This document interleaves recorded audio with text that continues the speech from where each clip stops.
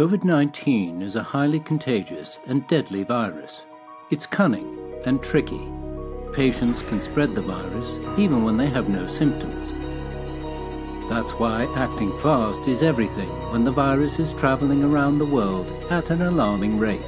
And part of the answer may lie in cutting-edge technology.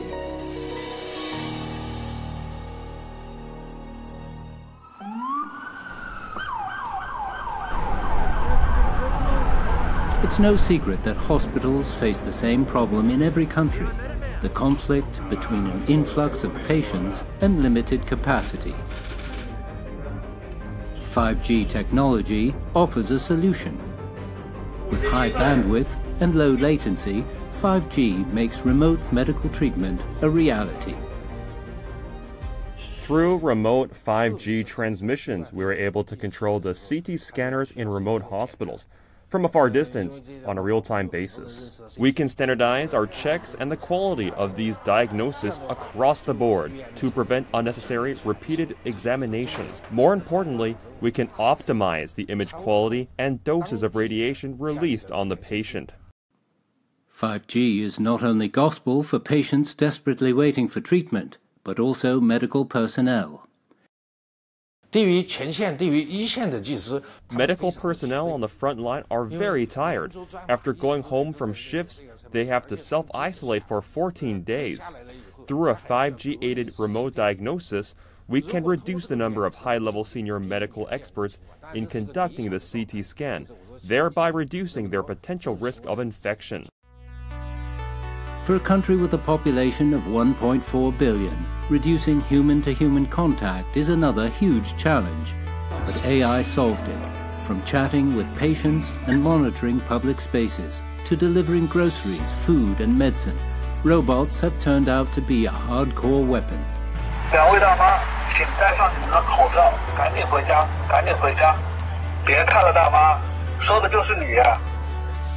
AI-driven systems are also able to identify high body temperatures from a stream of moving people. This can help significantly reduce the infection risk in public places. 有了这个体温检测系统以后，我们不用对旅客进行近距离的接触了，对我们自身也是一种保护。 Cities in China are also employing big data analysis platforms to trace suspected COVID-19 cases. Shanghai has developed a data platform that combines information from police, health agencies and other governmental departments to track the personnel flow in the city. Hangzhou is using a personal QR health code to help contain the virus. One can apply for a pass online by filling in some necessary personal information like ID, contact history with infected people and health condition. The system will evaluate the information and give a green, yellow or red pass to the applicant. Robots do not carry the diseases, and robots can be easily disinfected. They can, face as the first front line with all the unknown patients. Cutting-edge technology is vital in China's antivirus fight, and if there's one silver lining from the outbreak, it's that the application of new technology is driving new innovations.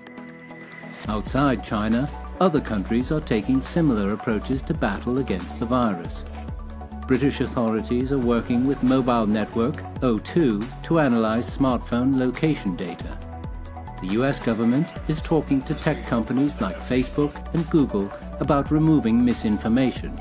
This may go so far as to track whether people are keeping at safe distances from one another. Other countries hit hard by COVID-19 are also exploring tech use in the antivirus fight. In South Korea, a self-quarantine safety protection tracking app was created to monitor the government-mandated quarantine. It is said that if a person steps out of the quarantine zone, the app will send alerts to the individual and an officer on duty. The Israeli Health Ministry is able to send out tailored text alerts to citizens about whether they've been in proximity to an infected person. But there's a catch. The development of AI is powered by the collection of massive amounts of data. The dark side is the potential danger of violations to privacy and misuse of data. Public safety and individual rights a balancing game that has been even more complicated with technological advancement. The outbreak is yet another moment at which we must reflect on how much weight we should put on each side. Should one insist on not wearing a mask for the sake of individual liberty during a public crisis?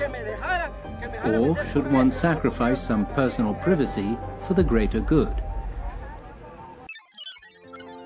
As the internet becomes a way of life, data has become central to the government-citizen relationship.